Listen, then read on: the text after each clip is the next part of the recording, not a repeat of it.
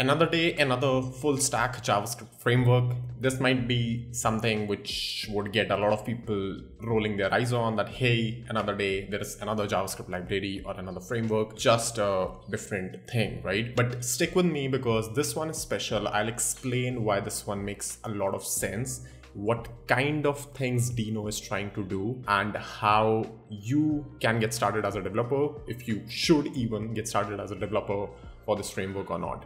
Let's go. If you're new here, make sure you leave a like, subscribe to the channel and hit the bell icon. This is free of cost and helps the channel grow. So if we look right here, you're gonna see that Fresh is a new full stack framework for Dino. Now this is interesting because Fresh Dino is a runtime which is based on pretty much how Node.js works. The only major difference which I feel is like Dino comes with a lot of tools baked in. So Dino has its own type checker, that TypeScript. Dino has its own linter. Dino has its own testing utility. Dino has a bunch of things baked into the system itself. It's TypeScript by default, and it just can package your project in a single binary. Other than that, it uses the similar V8 architecture which Node.js also uses. So it's basically just running JavaScript. But Dino, what they are trying to do is they are not just trying to build a technology. They are trying to build a stack. They are trying to build a platform, which is almost certainly what you would want to do if you are a company. And Dino is a company. Last I remember, I think Dino is funded. It's a VC-backed company. I don't know. I'm not sure, but I do remember like some announcement like that. So Dino is going to build a company, right? So that means they have to make money in order to survive in short term, long term. Dino is open source. They are working on Rust. They are working on TypeScript. They are working to improve the JavaScript ecosystem. But at the end of the day, they also have to be a SaaS platform, a software as a service platform, because that is how you make money. Vercel comes to my mind when we think about these SaaS platforms and players which bring in their infrastructure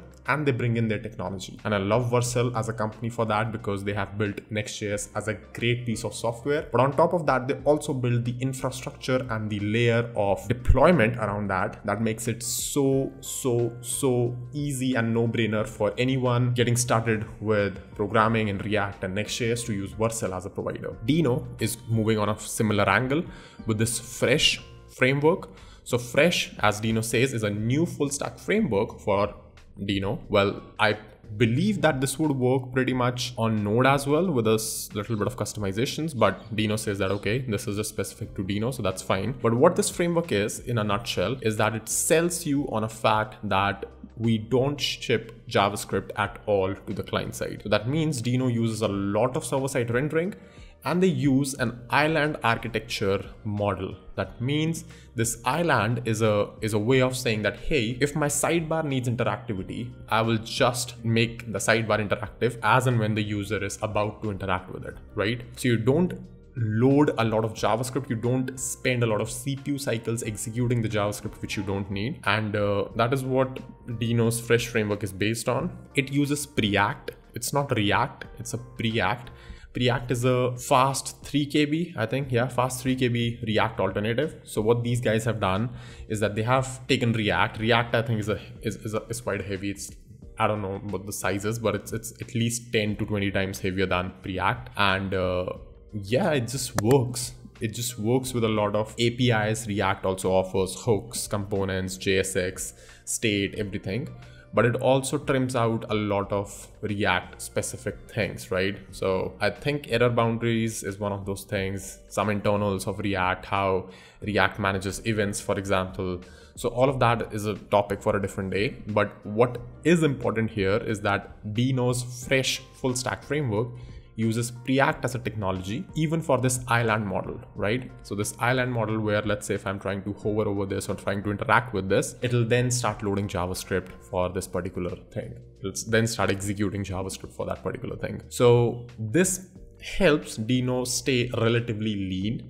This Preact framework, this Fresh framework stay relatively lean, even with complex applications, which also needs JavaScript. So it sells on you on a model that you by default don't ship 0 KB don't ship any JavaScript at all, which is slightly wrong because you do anyway. But yeah, this is what they mean when they say that, hey, we are not executing any sort of JavaScript. We are just executing parts wherever you need them.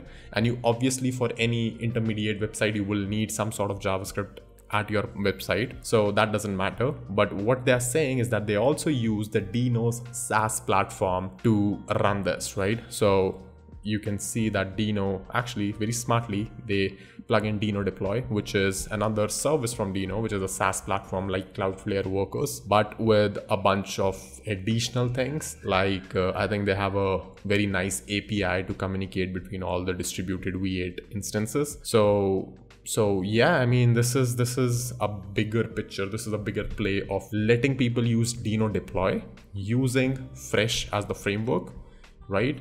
And using Dino as the technology for that. So what Dino is trying to build as a company is a full stack, right? They are trying to get you on the technology part using Dino. Then they try to get you on the framework part, which is using Fresh in this case. And then they also want you to deploy it on their own infrastructure. That is Deno Deploy. That is how they'll make money. And that makes complete sense, right? As a company, they have to make money. They want as many people as they possibly can on this particular tier, the pro tier, right? Pretty much like how Vercel works, pretty much like how any other SaaS platform works. But one thing I like about these companies or these players is that they put an insane amount of work before they have to put an insane amount of work before they can actually start monetizing at scale. So Dino actually faces a lot of competition. It faces a lot of competition from Vercel as a infrastructure provider. It faces immense competition from Cloudflare. I'm still not sure how Dino wants to address Cloudflare Workers and Cloudflare as a stack in general, because Cloudflare is super powerful. Even Vercel uses Cloudflare Workers for middleware, so that is also an interesting thing which you should know. And Dino is going head on with both of them, the more prominent ones, which I know Netlify is another. There are a bunch of them, but you can see that it's trying to enter into that SaaS play, that SaaS platform, where it wants you to use their platform for hosting your web applications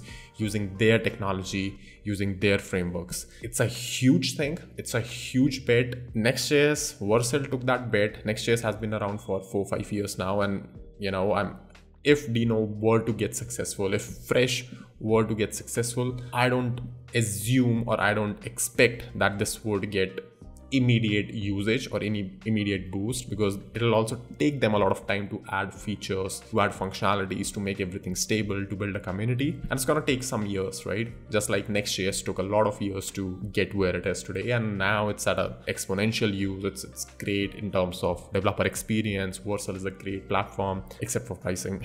So yeah, but let's see how this turns out. In a nutshell, it's just a simple React framework built on Preact.